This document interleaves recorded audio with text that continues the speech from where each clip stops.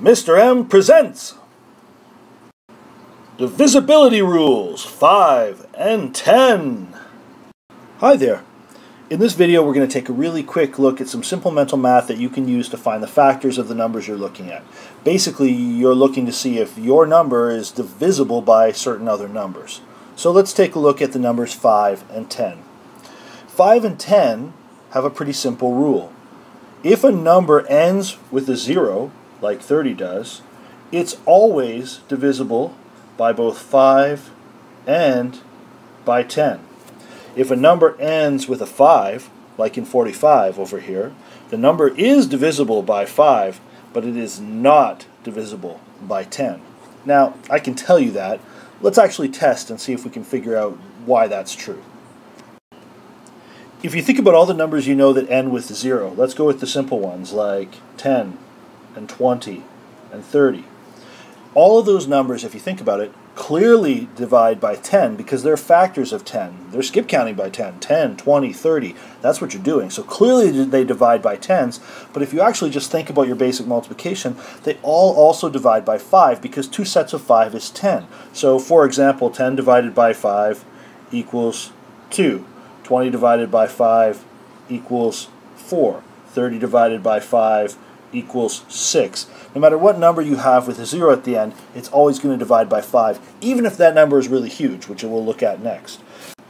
On the other hand, when you look at numbers that end with a 5, like, for example, 45, 15, 25, those numbers are always able to be divided into sets of 5. That makes sense because if there's a 5 on the end of the number in the ones column, it means that that number divides easily by 5. But if you look at these numbers, what you'll notice is none of these numbers, and look at the easiest ones like 15 and 25, they don't divide into sets of 10. 10 plus 10 is 20, plus another 10 is 30. They do not divide by 25. That's basically a simple rule that you can follow. Now, that means that if I look at the number 30, I'm going to be able to divide that number into groups of 5 or groups of 10. But if I look at the number 45, I'm only going to be able to divide it into groups of 5. Let's take a look at some really big numbers here. Over here, I have 15,561,230. But the only number I need to look at to see if it's going to be divisible by 5 or 10 is whatever number is in the ones column. In this case, it's a 0. And that automatically tells me that I can divide it by 10 and I can divide it by 5. It doesn't tell me what the answer is, it just lets me know that I can go ahead and not to waste my time trying when I'm not going to get a whole number for an answer. Same thing over here, 457,775. I need to look only at the number in the ones column. In this case, it's a 5. That means that I can divide the number by 5. I can't divide the number by 10. No point in trying to divide it evenly by 10, but I can divide it evenly by 5s.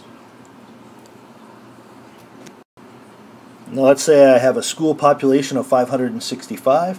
I know that I want to buy pencils for every student, and the pencils come in either packs of 5 or packs of 10. Which one am I going to choose if I want to make sure that I don't overbuy, but that I have exactly enough for the school? Well, if I want to be really exact, I'm going to choose packs of 5 because I know that 565 is not divisible by 10.